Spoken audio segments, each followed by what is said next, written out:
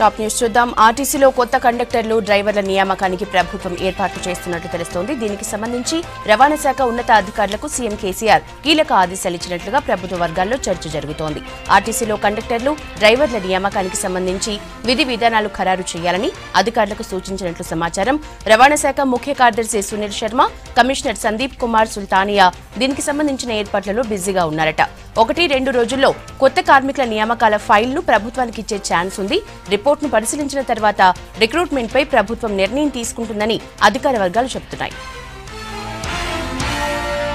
ఒక్క మాటతో సీఎం కేసీఆర్ వేలాది మంది ఆర్టీసీ ఉద్యోగుల్ని డిస్మిస్ చేస్తానడం నియంత పాలనను తలపిస్తోందన్నారు సీఎల్పీ నేత భట్టి విక్రమార్క. న్యాయమైన డిమాండ్ల కోసం కార్మికులు సమ్మె చేస్తూ ఉంటే డిస్మిస్ అంటూ వారిని విచ్ఛిన్నం చేసే ప్రయత్నం చేస్తున్నారని మండిపడ్డారు. ఆర్టీసీని తన అనుచరులకు దారాదత్తం చేసేందుకు కేసీఆర్ ప్రయత్నిస్తున్నారని ఆరోపించారు భట్టి. ఆర్టీసీని కాపాడుకోవాల్సిన బాధ్యత అందరిపైనే ఉందన్నారు. కార్మికులకు ప్రజలు అండగా నిలవాలని సూచించారు.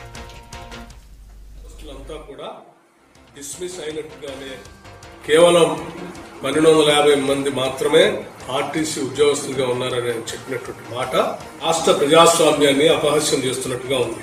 ఆర్టీసీని ప్రైవేట్ పరం చేయడం కోసం ముఖ్యమంత్రి గారు చేస్తున్నటువంటి కుట్రని గమనించి దీన్ని కాపాడుకోకపోతే భవిష్యత్తులో ఆందోళనకరంగా ఒక చరిత్రలాగానే మిగిలిపోతుంది.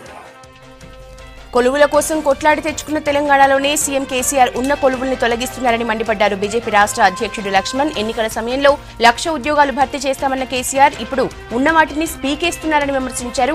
కామారెడ్డి జిల్లా కేంద్రంలో బీజేపీ పార్టీ ఆఫీస్కి భూమి పూజ చేసిన ఆయన ఆర్టీసీని ప్రైవేటీకరణ చేయడంలో భాగంగానే కార్మికులపై వేటు వేశారన్నారు. కార్మికుల మీద వేటు వేసి ఆర్టీసీ ఆస్తులు దోచుకోవడానికి పన్నుతున్న పన్నాగంలో భాగమే కేసీఆర్ గారు ఇవాళ మరి ప్రైవేటీకరణ వైపు మొగ్గు చూపిస్తాము.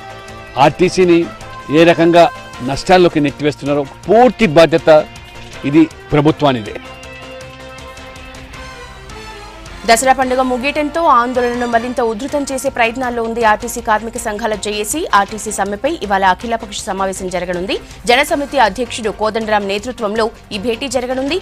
ఇప్పటికే దాదాపు అన్ని పార్టీలు కార్మిక సంఘాలకు అండగా ఉంటామని చెప్పాయి. దీంతో ఆల్ పార్టీ మీటింగ్ తర్వాత ఆర్టీసీ కార్మికుల ఆందోళనల జోరు మరింత పెరిగే ఛాన్స్ కనిపిస్తోంది.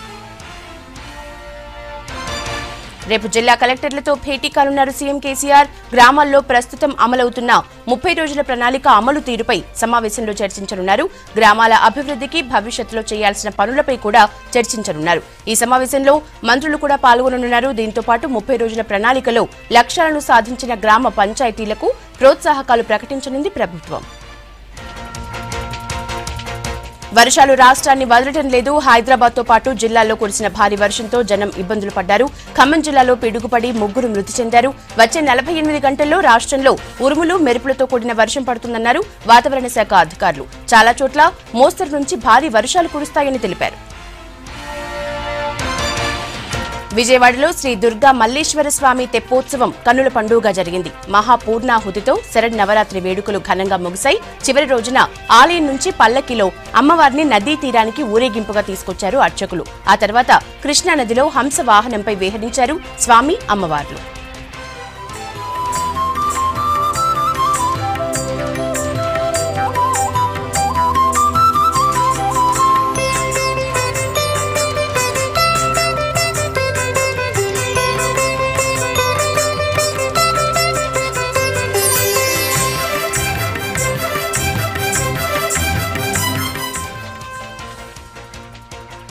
విజయదశమి సందర్భంగా ప్రజలు సంకల్పం తీసుకోవాలని కోరారు ప్రధానమంత్రి నరేంద్ర మోడీ. మహాత్మాగాంధీ 150వ జయంతి, గురునానక్ 550వ జయంతి లాంటి సందర్భాలు అరుదుగా వస్తుంటాయన్నారు.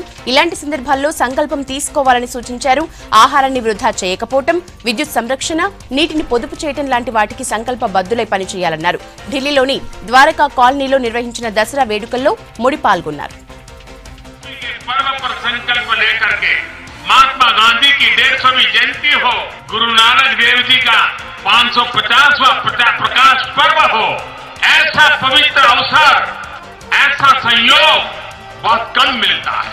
इस संयोग का उपयोग करते हुए, उसी में से प्रेरणा पाते हुए हम भी कोई न कोई संकल्प करें अपने जीवन में और विजयश्री प्राप्त करें।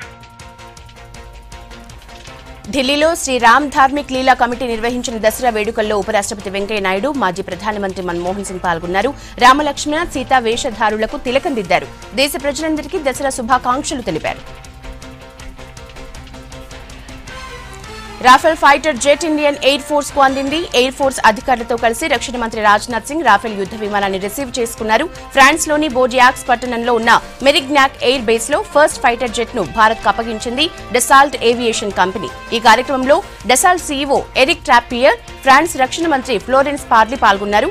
రాఫెల్ ఫైటర్ జెట్ దగ్గర ఆయుధ పూజ చేశారు రాజ్నాథ్. విమానంపై కుంకుమతో ఓంకారం రాశారు. పూలు, కొబ్బరికాయ ఉంచారు. టైర్ల కింద నిమ్మకాయలు పెట్టి స్టార్ట్ చేశారు. मैं कहना चाहूँगा कि फरवरी 2021 तक हमको 18 रफेल्स जो है मिल जाएंगे और अप्रैल मई 2022 तक हमको पूरी की पूरी 36 ये रफेल्स ये मिल जाएंगी। और मैं समझता हूँ कि रफेल के कारण निश्चित रूप से हमारे एयरफोर्स की ये कम्बैट कैपेबिलिटी में इजाफा हुआ है, ये बहुत बड़ी वृद्धि हुई है। लेकिन यदि हम अपनी कम्बैट कैपेबिलिटी को बढ़ा रहे हैं तो किसी के ऊपर आक्रमण करने के लिए नहीं बढ़ा रहे हैं, बल्कि ये हम बढ़ा रहे हैं तो अपने सेल्फ डिफेंस के लिए हम बढ़ा रहे हैं।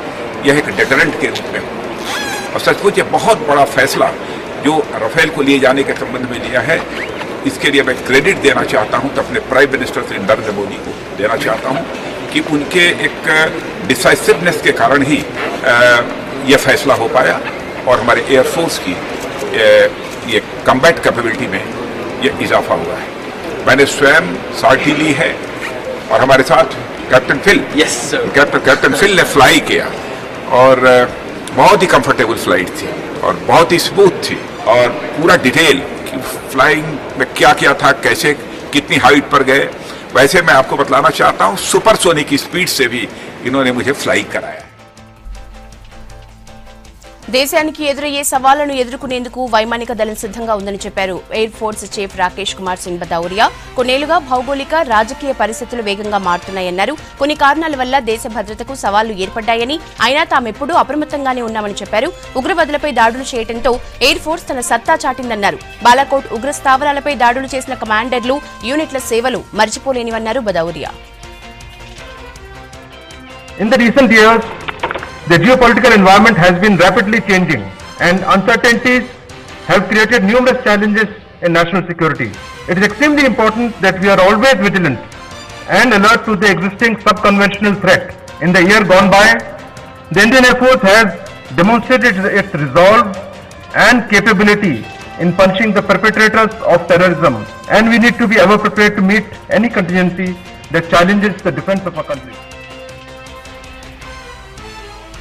2019 సంవత్సరానికి గాను భౌతిక శాస్త్రంలో నోబెల్ పురస్కారాల్ని ప్రకటించారు. ఈసారి 3 శాస్త్రవేత్తలకు నోబెల్ అనౌన్స్ చేశారు. భౌతిక అంశాలపై చేసిన పరిశోధనలకు గాను కెనడాకు చెందిన అమెరికన్ జేమ్స్ పెబెల్స్ ను అవార్డు వరించింది. సూర్యుడిని పోలి ఉండే నక్షత్రం చుట్టూ తిరిగే గ్రహాన్ని కనుగొన్నందుకు స్విట్జర్లాండ్ కు చెందిన మైఖేల్ మేయర్, డైడియర్ క్యూలోజ్లకు సంయుక్తంగా నోబెల్ ప్రకటించారు. ఈ ఏడాది డిసెంబర్ 10న స్టాక్ హోమ్ లో జరిగే కార్యక్రమంలో వీరు పురస్కారాలు అందుకోనున్నారు. జమ్మూ కాశ్మీర్లో మరో 2 ఉగ్రవాదులను చంపేశాయి భద్రతా బలగాలు. అవంతిపోరాలో జరిగిన ఎన్కౌంటర్లో లష్కర్-ఏ తైబా సంస్థకు చెందిన 2 ఉగ్రవాదుల్ని మట్టుబెట్టాయి. ఇటీవల జరిగిన గ్రైనేడ్ దాడుల్లో వీరి ప్రమేయం ఉన్నట్లు అధికారులు చెప్పారు. Army, Jammu Kashmir police, CRPF joint గా ఈ ఆపరేషన్ చేపట్టాయి. చెన్నై ఎయిర్పోర్ట్ లో అక్రమంగా రవాణా చేస్తున్న బంగారాన్ని స్వాధీనం చేసుకున్నారు కస్టమ్స్ అధికారులు. 2 రోజుల్లో కిలో 650 గ్రాముల బంగారాన్ని పట్టుకున్నారు. దాని విలువ 65 లక్షలు ఉంటుందని తెలిపారు. సౌదీ అరేబియాలోని రియాద్ నుంచి వచ్చిన తమీర్ అనే వ్యక్తి దగ్గర 12 లక్షల విలువ చేసే 300 గ్రాముల బంగారం స్వాధీనం చేసుకున్నారు. నిన్న దుబాయ్ నుంచి వచ్చిన 4 ప్రయాణికుల దగ్గర కిలో 350 గ్రాముల బంగారం పట్టుకున్నారు.